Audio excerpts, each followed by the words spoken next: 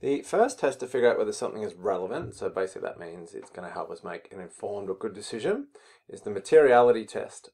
So what does that mean? Well, it means that is the particular piece of information sufficiently big or important enough that if we excluded it, we'd make a less than optimal decision. So what is big enough or material enough or important enough? Like, is there a dollar amount? Well, it all depends. It's all about context. So let's take an example.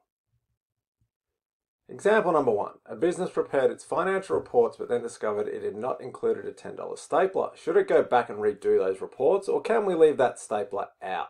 Is it relevant, I guess is what we're asking. Let's look at two different businesses. Business A is Apple, multi-billion-dollar company. And let's look at business B. Let's say a little florist business in your suburb or town, just a little florist business, not a big business at all.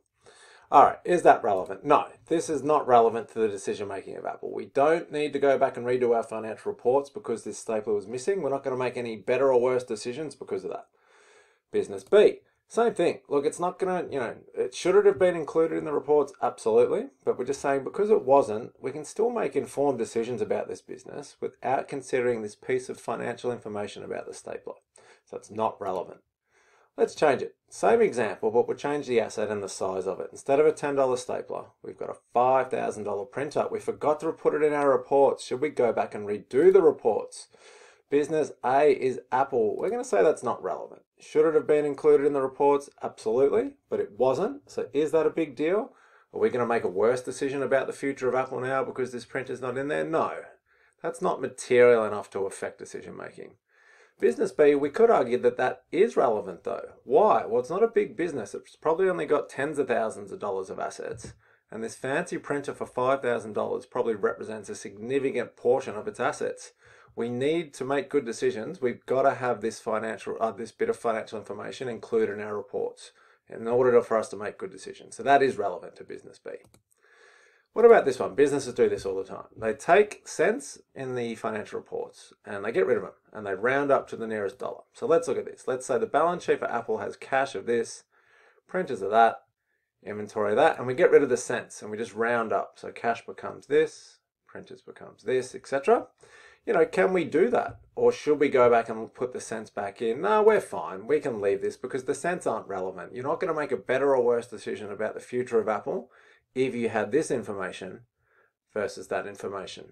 And in fact, let's extend the example and let's say not only get rid of the cents, why don't we remove the hundreds of thousands from reports by rounding up to the nearest hundreds of thousands? Big businesses do this all the time. If you jump on the ASX website, you can go and get this for any Australian business that's on the share market. There's no cents in there.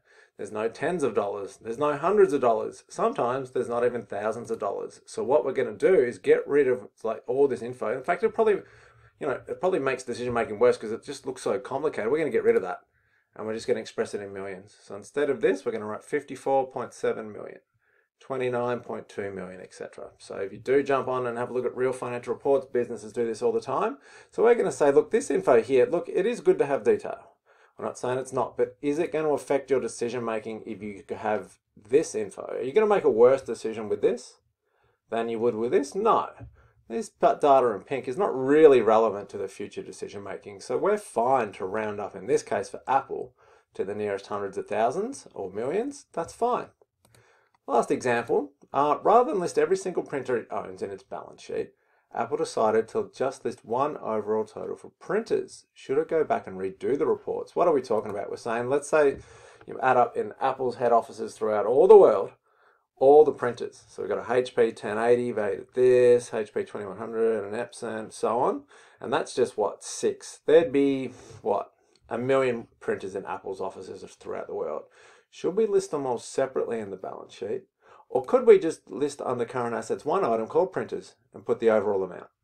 Well, I think that's okay. I don't think this information here is relevant, all right? To make a good decision about Apple, having every single printer would actually probably confuse you. It's too much information. This information here is not relevant. I just need to know how many printers Apple has, and that will help me make a good decision. So to summarize, what's materiality about? It's all about, is a bit of information big enough or important enough that if we excluded it, we'd make a less than optimal decision. And most times, yeah, if we excluded the fact that Apple owns an Epson 3.4 printer for this amount here, we're not going to make a worse decision. we're going to still make a really good decision because we've got the overall total. So two things, it's all about the amount, but there's no dollar figure. You can't say this dollar figure is what makes something material or not. It's all about the context. Is the business Apple, big multinational with billions of dollars of assets, or is it a local florist business with only a few $100,000s of assets, or maybe only tens of thousands of dollars? And that's the difference. So it's all about context and comparing it to the size of the business and the overall impact on the decision making.